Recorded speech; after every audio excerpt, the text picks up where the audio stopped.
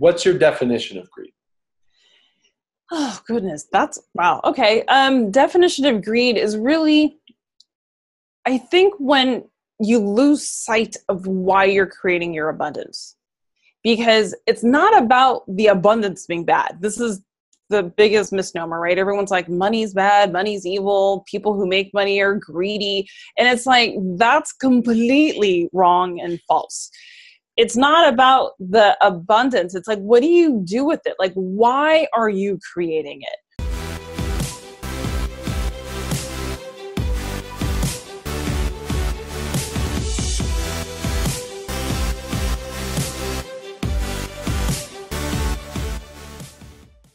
Hello and welcome to Activating Greatness. I'm Nathan Crane, an award-winning author, documentary filmmaker, and health and wellness expert. And I'm Derek Crane, a certified personal trainer, health and fitness coach, and trainer of professional athletes. Each week, we broadcast new episodes with experts on life, health, fitness, business, and leadership to help you manifest the greatness that's already within you. Activating Greatness is about helping you live your life to your fullest potential and live with more meaning, purpose, health, and fulfillment. In this episode, we're talking with Kimberly Maska about spirituality and money. Sometimes a very polarizing topic, as we know, yet it's so important for all of us who are here to awaken and enliven while also wanting to enjoy and appreciate the wealth that's available to anyone and everyone, including you, me, and Kimberly, everyone tuning in to this podcast. So this is going to be a really good episode. We're also talking about how spiritual coaches and spiritual entrepreneurs can share their gifts, helping people and the planet while creating abundance and living the life they were meant to live. Kimberly Maska is the publisher of Spiritual Biz Magazine and creator of Spiritual Biz Bootcamp. She uses her business and marketing expertise to show spiritual entrepreneurs how to make money while they meditate. TM, that's trademarked, by the way, and we are going to talk about what that means in a little bit. She brings 20 years of business development experience to the table, including 8 years on Wall Street, and she marries her business expertise with her love for consciously creating life, and she shows spiritual coaches how to create financial abundance with their gifts while serving their clients at the highest level. It's her sole purpose to help 5,000 spiritual entrepreneurs create 5,000 businesses in the next 5 years. We're going to find out exactly what that means for you as well. And before we dive into this incredible episode, we want to thank our sponsors for helping make it possible for you. Performance tea is something both Derek and I drink and love. One thing we really like about it is that it's handcrafted in small batches and made of the best medicinal herbs. We're both huge believers and consumers of herbs and love the healing benefits that herbal medicine brings to the body. Go to performancetea.com and use the code ACTIVATE15 to get a 15% discount off your order. They have incredible teas for energy, focus, recovery, and balance. Again, that's performancetea.com and use the code ACTIVATE15 to get a 15% discount today. So if you're ready to activate your greatness and your deeper levels of abundance and purpose, then let's dive into this inspiring episode. Kimberly, hey, thank you so much for being here with us. Thank you for having me. So first question, why this goal? Where did this come from? This 5,000 spiritual entrepreneurs creating 5,000 businesses in 5 years. Yeah, the goal. I don't have a really great answer, except for it's probably the best answer ever, is that it was really just inspiration, which is our connection with Source. And I was thinking about, how do we have the ripple effect? How do we really have a major impact? Because I know everybody wants to have an impact in one way or another. We try to figure out, how do we do that? So I thought, if I can step out with this big goal, where some people might say like, wow, how are you going to do that? But if I can step out with that and own that goal and just be focused on the goal, I know I'll hit it. And so I put it out there, and it's catchy too, because people want to know about it and what does that mean. But it's the way that I could see of having a ripple effect, of having a major, major ripple effect on the planet, is that by helping all these people who have these amazing gifts and ideas and way to help others, because for every person, that person shifts their vibration, and their vibration impacts the next person and their family and their friends. And it's the biggest way to have the biggest impact. So are you working with more people who have gifts to share, but don't have businesses yet and want to help them build businesses, or also people who already have businesses and help them want to build businesses? A little of both. We seem to attract both, which is pretty cool. There's so many people awakening that they say, I have this information, or they're receiving, a lot of people call them downloads, they're channeling.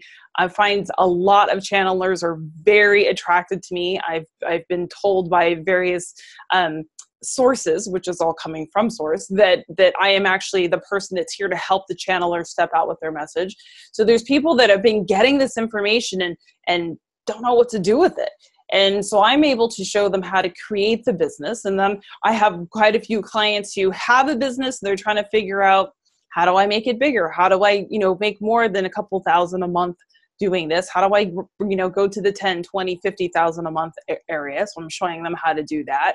And then people that also, it's fun, this is probably the most fun and interesting client, is that they already have books and they already have, say, a podcast, or they have maybe a big Instagram following or something like that, or a radio show, but they're not able to monetize it. And so I'm able to show them how to tap into the audience they've created and really begin to monetize them. That's fun, because those guys really skyrocket. It's cool.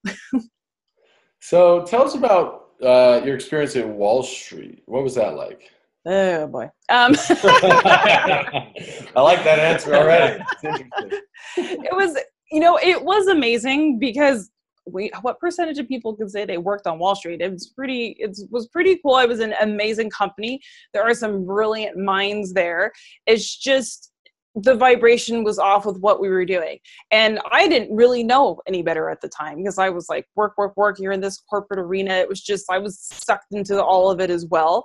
And it was fun, because I worked for a couple of major Wall Street firms, and then 9 of us left, had inspiration, and started our own company. So we started our own broker dealer that we took from sitting in a living room with 9 of us, pulled together money, got some funding and stuff, and we took it to a $165 million company. So that was pretty awesome. There's not a lot of people that can say they've had that under their belt. So it was an incredible experience.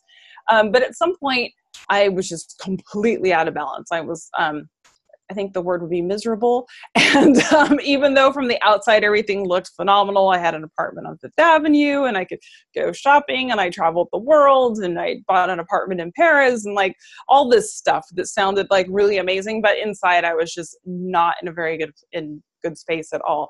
So I learned a ton. It gave me what I needed. So I see why I was there. I see all the experiences. I'm able to bring that knowledge and expertise forward in helping people create their own businesses.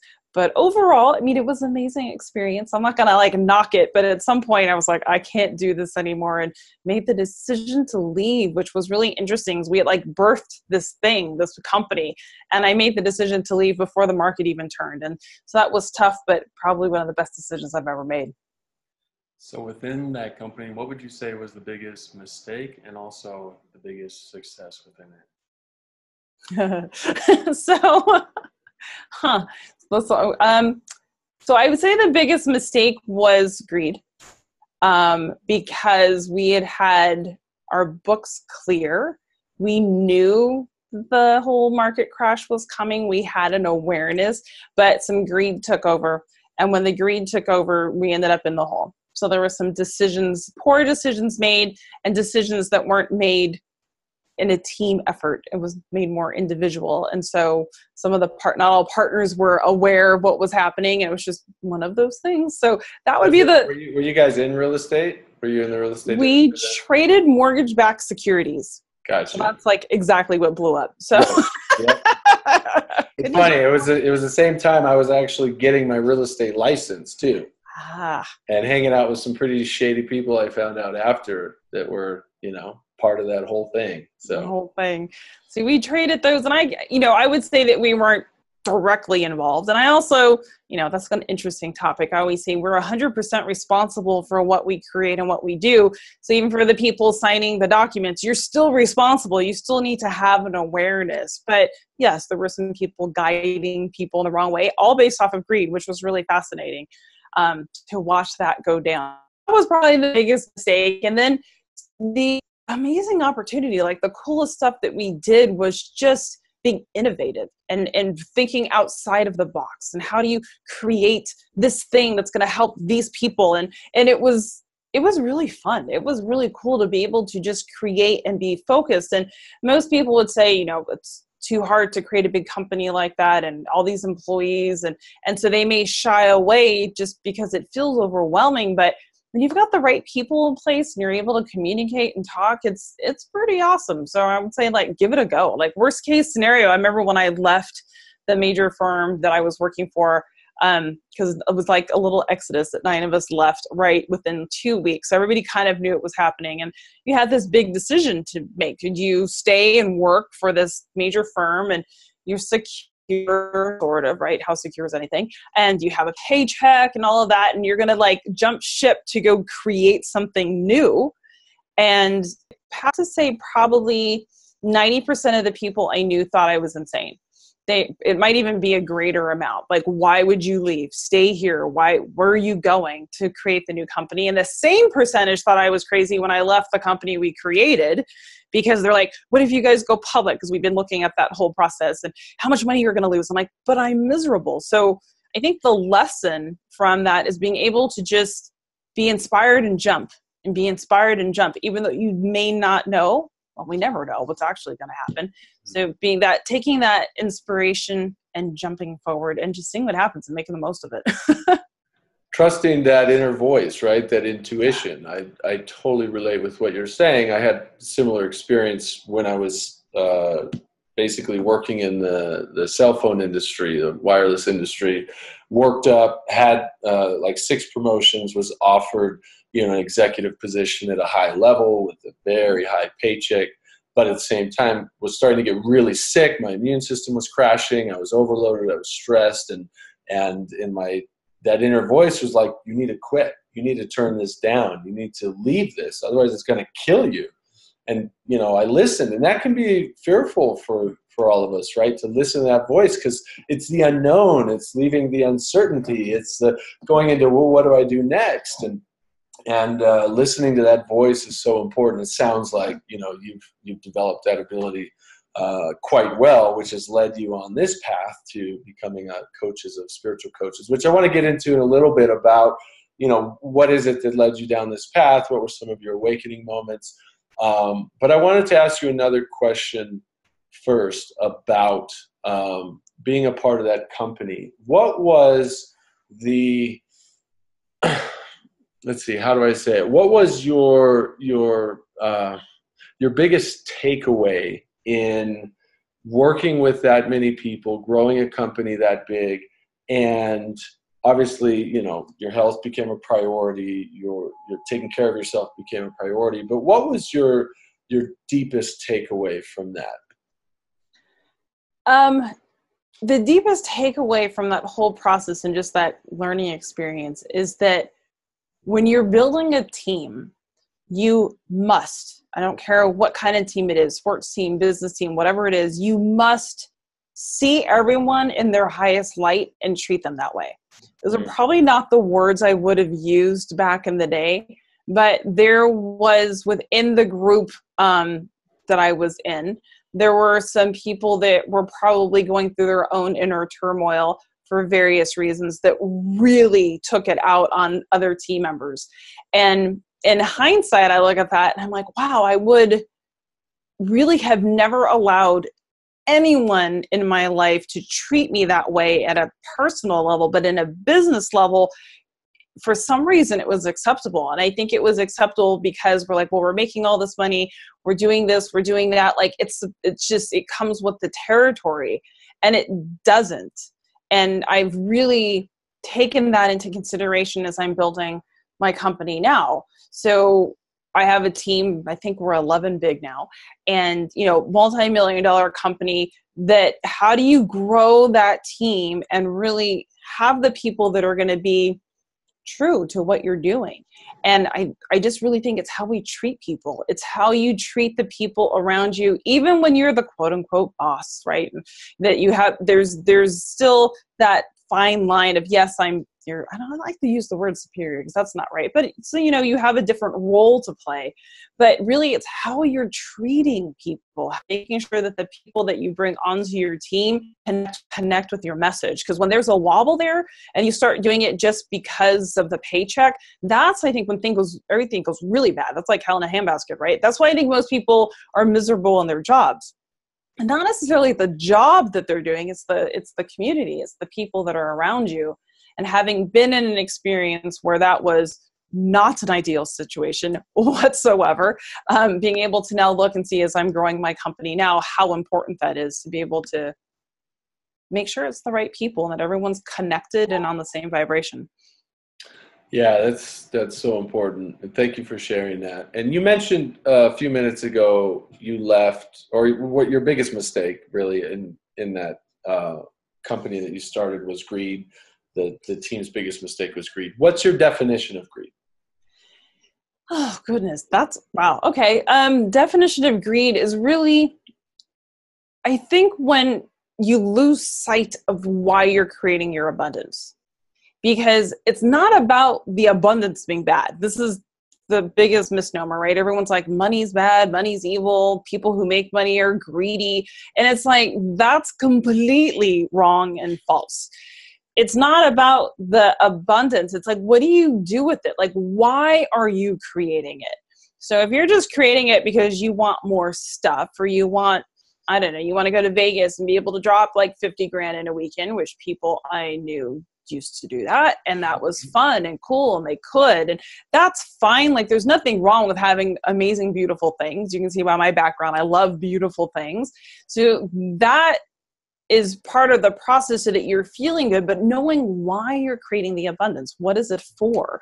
And when you have a vision of what it's for, then it actually flows easier. And if there's an actual energy exchange, so that you're doing something amazing and you're getting money back because of that energy exchange, because money's just energy, you're getting that exchange back and you're serving, and then you're able to take the abundance that you create and do something with it, do something amazing and help people and create businesses where you're paying people's salaries. And it's pretty incredible. But the greed is like when we just lose sight and it becomes just about us, because this journey is not just about us. We're just so minuscule in it. So having the realization that we're on this bigger journey and everything we do has an impact and a consequence, and keeping all that in mind as we go to create our abundance.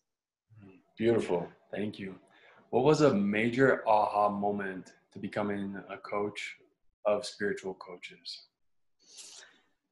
You know, the aha was, it's more of a story. It's a bigger aha. Like, it wasn't just like an instantaneous moment. But my mom transitioned. I say transition. She passed away. It depends on what people's words to use. I like transition because they're still here somewhere.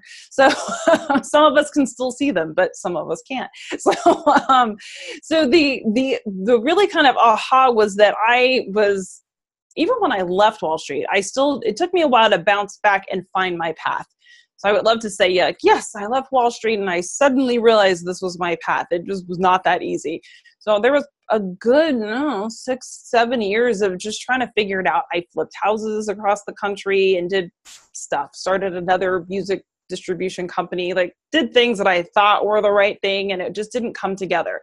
And then basically kind of like how most people go through it, your health starts to suffer, things start to happen. So I started to get more aware of me. And I actually went to a Deepak Chopra like detox week, because I knew something was incredibly wrong, but I didn't know what it was. I just knew I was still miserable. I removed myself from the situation of Wall Street, but of course I was still the same person. So since I was still the same person, right, I was still going through this stuff. So I did like a week detox type thing, and I came back was a different person. That was probably the biggest transition. And I started meditating and I started eating in the Ayurvedic way. And I just be able to release the emotions and whatever was going on with me personally. And when I came back from that, I was like, oh, I get it now. And I started to really connect with who we are as human beings here and as spiritual beings here on this planet. And having come from, how do you describe this? My mom and I were incredibly intuitive, like crazy. My mom was an amazing healer, but she never used it as a gift. And she had also carried along, all this baggage that we do as human beings and resentment and whatever all that stuff is that we carry with us. And so I actually watched her basically kill herself in a way. She had cancer when she died, like riddled with cancer. And I know that the cancer came from her thoughts and her thoughts creating what she ate. And it was just that big whole tragic mess that we get into. Right. And watching her do that, when I did my shift and I went to the Deepak weekend or week, it was like an 8-day, 9-day thing. It was amazing. Highly recommend it. And as I came out of that and I just started consuming all this material. So even though I had been, incredibly intuitive, always was able to know things before they happened and seeing beings that other people maybe not see that have transitioned. Even though I knew that, I hadn't directly connected it to how we were as spiritual beings. And so I started just consuming all of this material, and I was getting super clear on, the importance of our thoughts and that creates our reality. And all this started coming in, and I started talking to my mom about it. And it was right before she transitioned. And so when we found out, quote unquote, we found out she was sick, but she had been sick for a really long time and had kept it from us. She transitioned within 26 days of us finding out. So it was this big personal thing that I went through of seeing where she was, how she'd created her illness. I will go so far as to say that. And that I started to think about, like, what if someone could have helped her? What if I had this information earlier, like years before, to get her to see that she didn't have to be so angry and carrying around things from the past. And so I started to think about that. And then while I was on that path of studying more, because I just started to, again, consume material, go on retreats, as most people do when they're having that kind of official awakening, you're in it. And I was meeting these amazing people that I know could have helped her. And then the business stuff just comes second nature for me. That's truly one of my gifts, is I can actually intuitively and visually see someone's business when I meet them. And so I was able to see all these people's businesses, and I'm like, well, why aren't you doing that? And I realized how the left brain and the right brain of the spiritual person and the business side wasn't connecting, and it was scary for them. But they had these amazing gifts. And so I thought, well, this just fell in my lap. And so that's kind of how it happened. It wasn't like a major aha, but it was a little bit longer. It took a few months. And then I was just off and running, and I knew what I needed to do. And it's just been very focused to get to where I am. Yeah, I find that the biggest ahas in my life and in many other people's lives that I talk to aren't like an instantaneously awakening, everything changes in a moment, right? It's all these little ahas, these little awakening moments that build over time, that then it's like, oh, now you have all the pieces together, right? And It sounds like you've made, a tremendous journey so far into getting to where you are and being able to use your talents and your gifts to help other people do the same, which is extraordinary. I think it's a really valuable thing that you're doing, and excited that you're here sharing it with our audience as well. So, because I know we have a lot of people tuning in that also have a lot of amazing gifts that want to share it, but have this dilemma, right? It's the subconscious programming that money's bad, or if I make money offering spiritual services, I'm doing something wrong. And we both know I've had to overcome that subconscious limiting beliefs as well. And, we both know that that's not true. The reality is that we all deserve abundance. And if we're doing good things for people in a good way, then why don't we get to enjoy that abundance and be able to share more of those gifts with more people, right?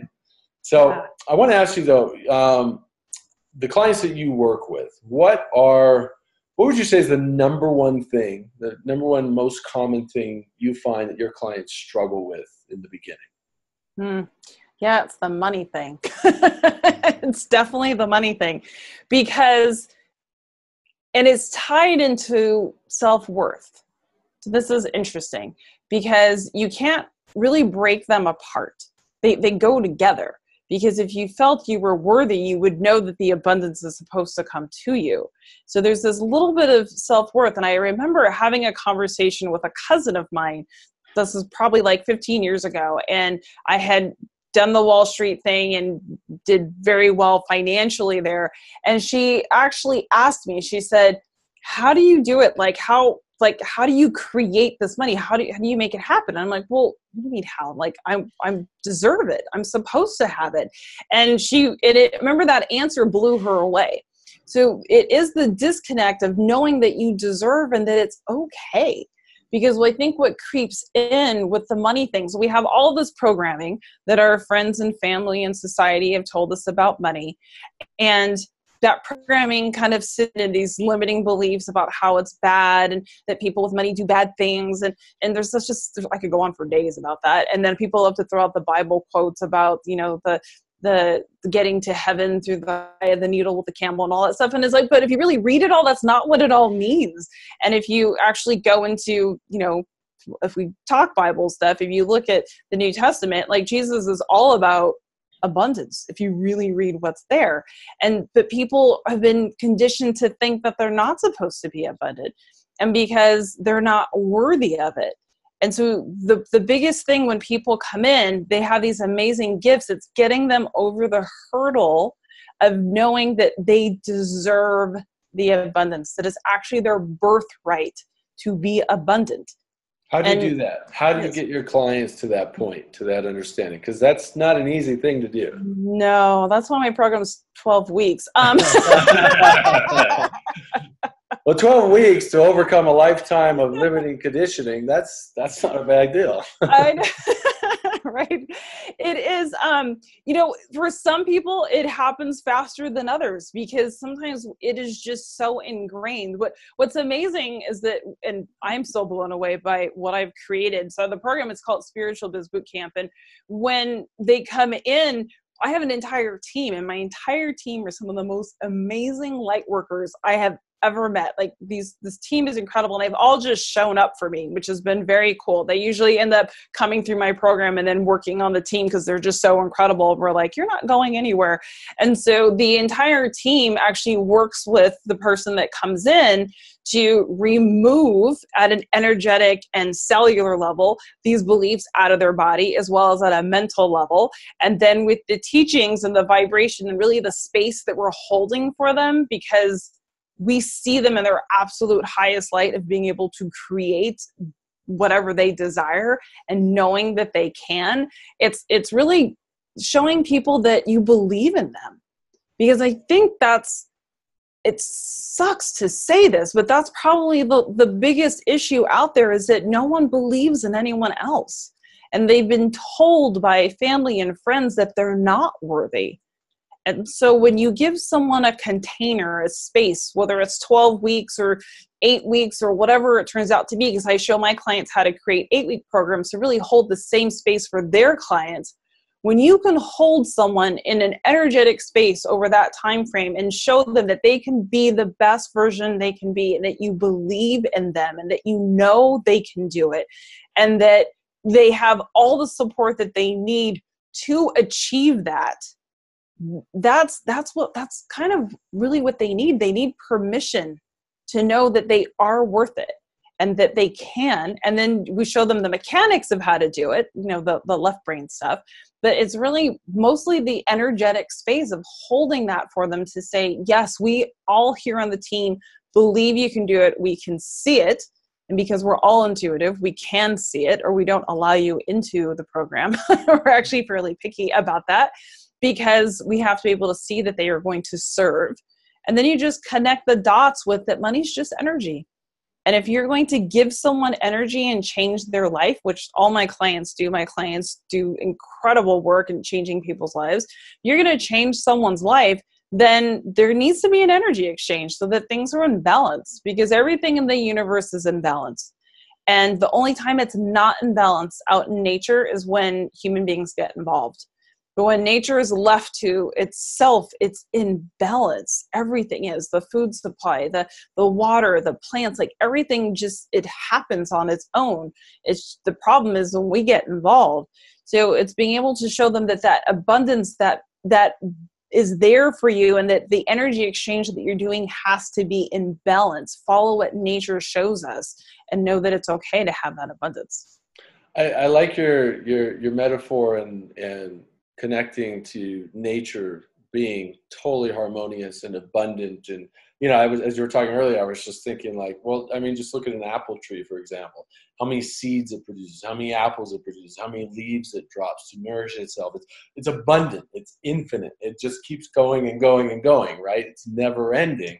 Yeah. And at the same time, I think if I could add anything to your metaphors, that I would say that, the only, or to your example, is that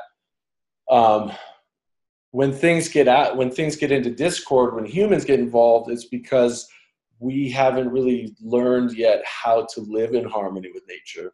Whereas if you study indigenous tribes around the world, which I've been blessed to actually spend a lot of time with indigenous tribes, the ones who do live in harmony with nature, they actually support the ecosystem. They support that abundance. They support that natural, holistic, harmonious environment to work, together cooperatively. And it's a beautiful thing.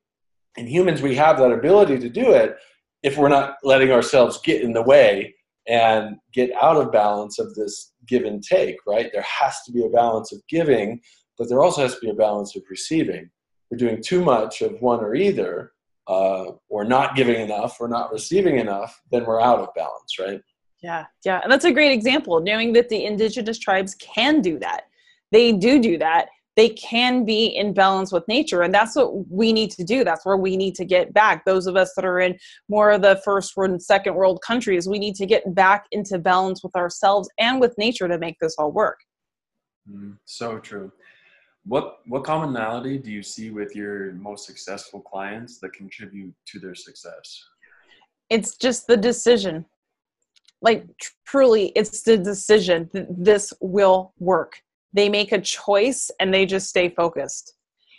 Because it's interesting, the clients that I work with, they're shifting identities. They have been, even if they have a business, let's just say they have a business or a podcast and they've been kind of stepping out and they're sharing their information somewhere and people kind of know them. But when you come through boot camp, my goal is to really create spiritual leaders. Not just someone that has a business with some spiritual gifts, which is awesome, but how do we now make you a spiritual leader? It's like I have a year-long program that my clients come through, and that group, I'm grooming them literally to be the next leaders that are going to shift consciousness on the planet. And so that group, I see them and I see what they do, and it really is a decision to move forward and a decision to also allow the abundance to come in.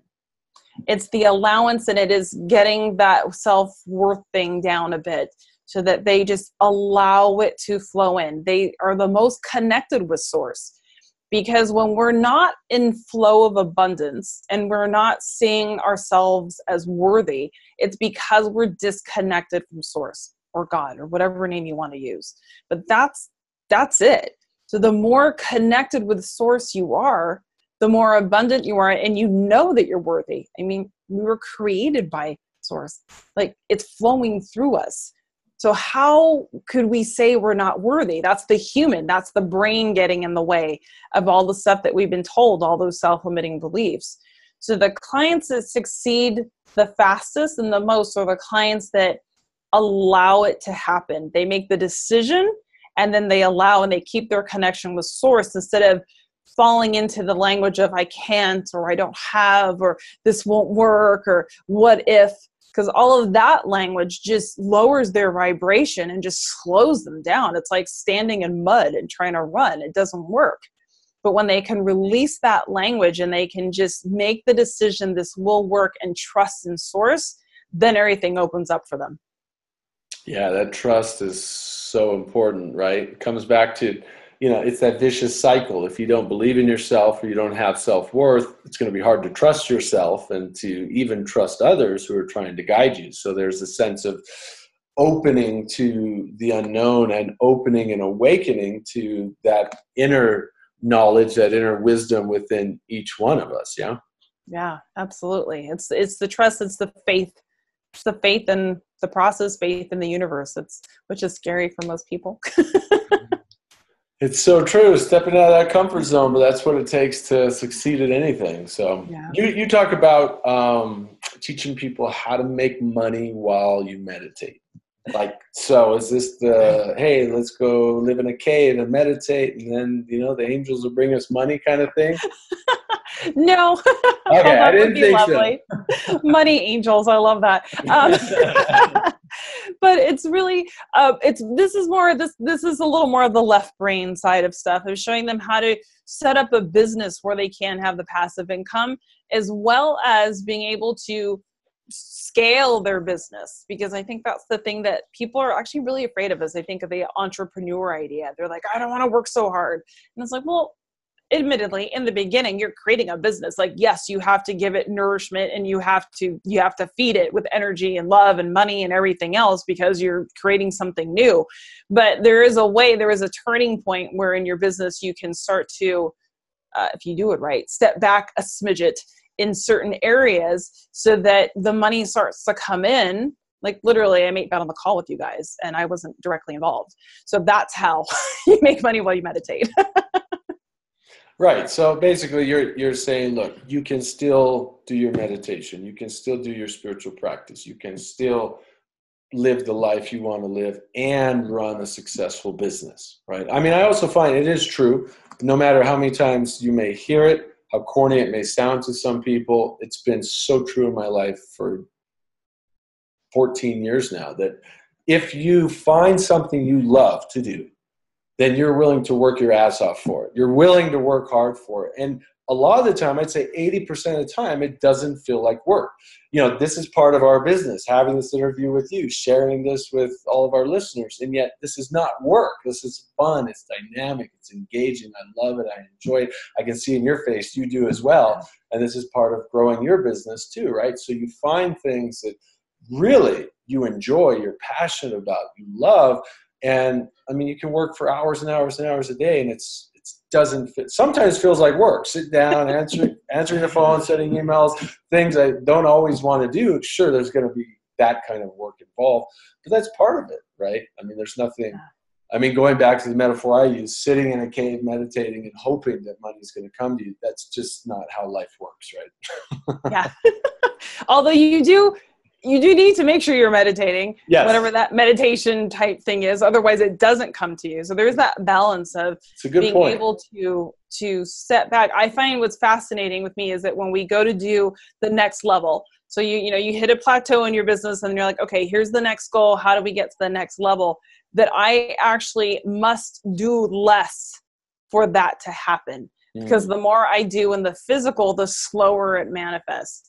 And when I stop doing so much and I sit back and I just start being as a human being, then that's when things start to kind of fall into place. And it happens very quickly. If you get that down and you get that practice down and that connection with source down, then things just start to show up really fast, which is really cool to watch.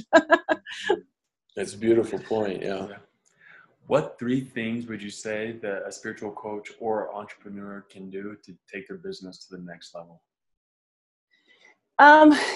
They need to, the money shifting is huge. You have to be able to be open to receiving, and just knowing that energy exchange has to be there. If you don't have an energy exchange, it doesn't work. We failed, right? We're not in balance like nature's in balance. So it's being able to be open to be receiving, because that's probably the number one thing that spiritual entrepreneurs have an issue with, because they think they should give that gift away for free. So there has to be an energy exchange to really be open to receiving. The second thing I would say would be having the guidance, having the right mentor, because I know my business skyrocketed when I got a mentor. Like, it's interesting because all the success that I'd had on Wall Street and building other businesses and doing stuff, I never really had a mentor. picked it up and I studied my rear end off to understand things, but I didn't necessarily have a guidance. And when I finally decided that that's what I needed, I'd hit a point where I was like, okay, I clearly can't figure this next step out on my own. I need assistance. So when I did that and I invested in myself, that was huge. I think it was huge, not only getting that information, but the act of investing in yourself and putting that energy into you. Most people don't invest in themselves. They'd rather give their money to a friend or buy something, but they don't really invest in the betterment of themselves and what they can do with their business. So I would say that that's the other really big thing if they want to quantum leap that part. And then number 3, what would number 3 be? Number 3 is just also knowing that you're connecting with souls of the past. And I know that sounds weird, and some of my listeners might be like, well, wait a minute. But I believe that as a spiritual leader, what you're doing is you're really connecting with the souls that have known you before. And to be able to do that, you have to be able to speak their language. You have to be able to connect with them. And that's my version of marketing. So what I show my clients is that it is marketing, but it's a totally different animal than what most people would teach from like a marketing. Like, this is how you market your program and how you sell it. So knowing that they have to connect with their clients and souls of the past that they've had some connection with in a past life, a past density, dimension, whatever you want to call it, there's been some connection. And now what they're here to do is to speak to them in a way that they can hear them, that they can recognize them. So it's that recognition that brings them there. And then they recognize you, serve them at a very high level, not just sell them some program, but really serve them and change their life. You end up not selling anything, because that's the big worry of spiritual entrepreneurs. I have to sell, I have to market, I have to sell. And when you're really connecting with those souls and you're changing lives, it's not selling and it's really not marketing. You are just having a massive ripple effect on the planet. But that's a big mindset shift to get that down. Right. And there's absolutely a conscious way to do sales and marketing, right? It's doing it with integrity. It's doing it with honesty. It's doing it in coming from your heart. And, sales is sales. However we want to call it or look at it, at the end of the day, it's sales. You can, just like money is money, or, snow is snow. It's all energy, and it's all how we present it, right? Like you said, You can either come at it from, you know what, I have something that's going to help somebody change their life. I should learn every possible way with integrity to help this person buy my thing that's going to help them change their life, right? So that means if it means, fine tuning, learning some conscious sales, learning some conscious marketing, these things, like that's another thing. And people think, oh, it's bad to do marketing, it's bad to do sales. It's like, no, you're doing sales and marketing every day of your life. If you have children, you're doing sales with your children. If you're talking about a movie you just watched, you're doing free marketing for that movie you just watched, right? Why wouldn't you do marketing for something that is very meaningful to you and can change somebody's life? So I just want to bring that up because those are other things just like money that are a hot topic that people think are bad, and yet they're just energy, just like anything else. It's how you approach it and how you apply it with the intention and the actions you take. Yep, absolutely. And it's just how you change lives. When you can finally get that down, just like people say, oh, I don't like social media. I'm like, it's a tool. It's a tool to be able to connect with people all over the world. I have clients all over the world that I could never have connected with if I was just sitting in my house. I'm like, it's a tool, and it's how you change lives. So use it. Right. So, I was going to say, the people who say I don't like social media, they're usually the ones doing the selfies on Instagram and then posting about it anyway, right? So it's like, yes, they're burrito for lunch. Right. But I don't like it. So, well, don't use it then, or use it for something good. So, I don't know, I just came to my head to say it. Let's say you could go back 10 years or 12 or 15 or a significant point in your life. And you knew now, or you knew then what you know now. What would be the one thing you would have changed then? Not out of regret or like, I wish I would change this, because obviously those things are what contribute to who you are now and what you're doing now. Let's say you had the wisdom and knowledge you had now and you could make a positive change in. What would be one or two major things you would change then that would catapult to where you are now, maybe 10 times ahead? I think what's interesting is this isn't maybe so much a change. It's more of a greater awareness, is the importance of our thoughts. And what's really fascinating is that it's something I actually had down and then lost and then got back. And so I'll explain, like the ability to focus on something and manifest something, because I was thinking positive thoughts and everything without knowing I was thinking positive thoughts. It was not like a conscious thing, but I used to just create all the time. Like every job I had, I don't even know how to describe how amazing my life has been, just because I think about something and it shows up because I concentrate. But I was doing it unconsciously. And then I went through my big blip through the Wall Street world where I lost consciousness, truly, of my being here on this planet. And then it took me a long time to get it back. It really took, there was a good stint of 10 years. I don't know, that might be too long. We'll call it 8 years where I couldn't figure out. I'm like, how did I used to do that? Like, I couldn't remember. I didn't actually know how I'd done it, and I couldn't explain it to anybody. I was just like, I used to do this thing and I can't seem to do it anymore. And then now I realize what it was, is that it's the power of the subconscious. It's how powerful we are, and being able to just know that those subconscious thoughts are how we create. That is the way we create. And so remembering that, knowing that now, and being able to master my thoughts, being back now and being able to do that, then things start to just pop up. And then when something doesn't show up that I'm looking for, then I have to say, oh, what have I been thinking that might be a little bit off?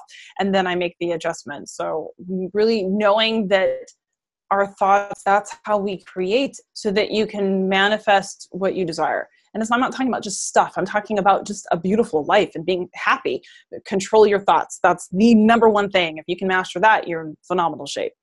Wow. Beautiful. You've obviously done an incredible job of that. You're doing an incredible job coaching other spiritual coaches and entrepreneurs, and want to commend you and honor you for doing that, recognize you for doing that. You're obviously touching people's lives in a really meaningful way. And I'd love to see you reach your goal of 5,000 entrepreneurs and 5,000 businesses in 5 years, because those 5,000 are going to touch who knows how many hundreds, thousands, or millions more. So that's it's been fascinating talking with you. We have one final question here in a moment, which Derek will ask you. But before we do, what's the best way for people to get in touch with you, and what's the best place for them to start?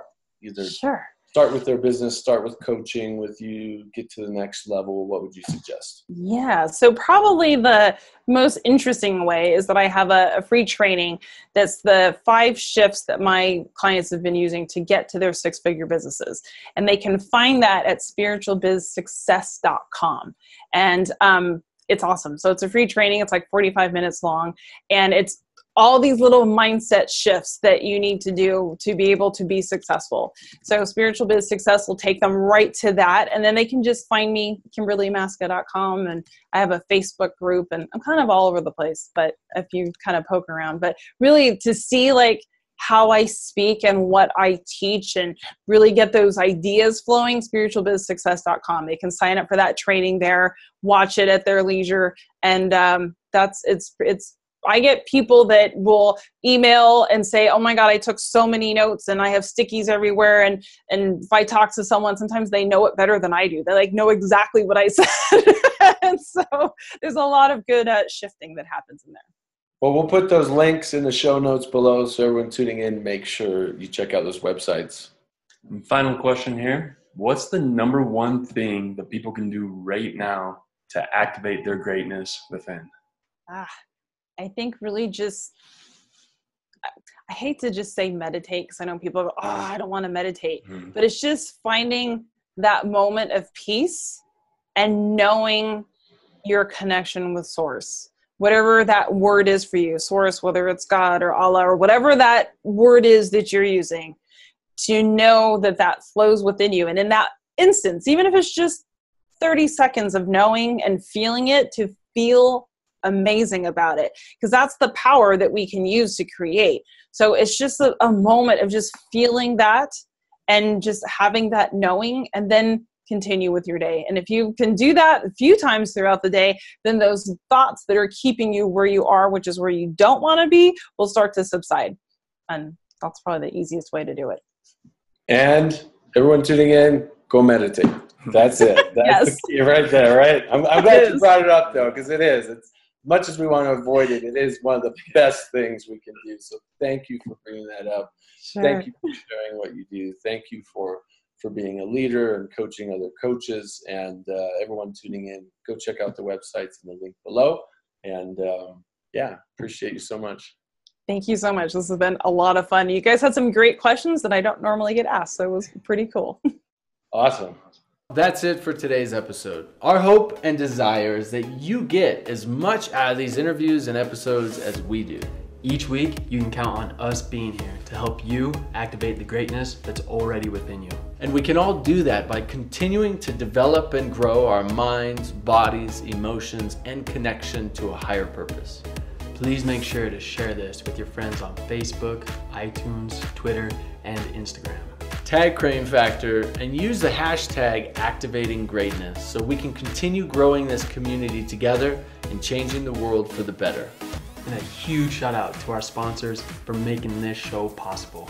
Head over to performancet.com to try their recovery, balance, focused, and energy teas. These teas are made from incredible healing herbal plants that help your body heal, gives you natural energy, helps prevent disease, and help you feel better in every way.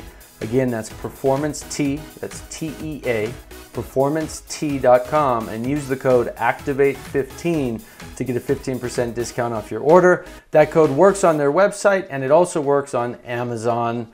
Again, Activate15, and you'll get a 15% discount off of these amazing teas. We appreciate you tuning in and for supporting our sponsors who make this show possible. Remember, you already have greatness within you. You just need to activate it. Thanks again, and we'll talk to you on the next episode.